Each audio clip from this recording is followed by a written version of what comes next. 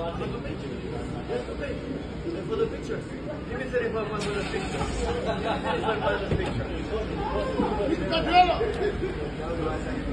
A video is shown Man City manager Pep Guardiola being given a parking ticket on Monday before he was asked for a picture by the traffic warden.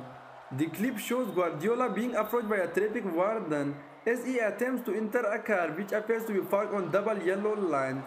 The Spaniard is then asked for a picture by the warden before hilariously replying, "You want a picture? You have to pay for the picture." The warden and those stood around Guardiola then start laughing before the city boss walks over to the front of the car and removes the ticket before getting ready to drive away.